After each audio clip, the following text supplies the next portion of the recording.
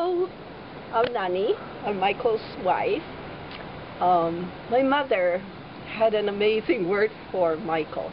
She called him único.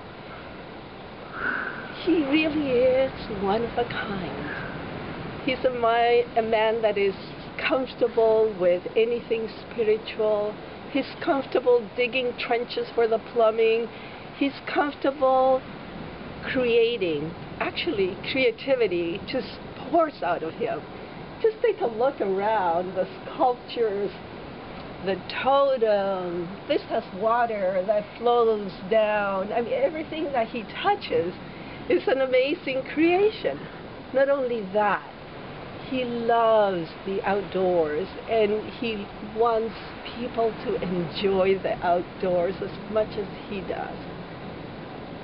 So, if you want to tap into this amazing energy that this man has, if you want to tap into this creativity and this inspiration, buy the book.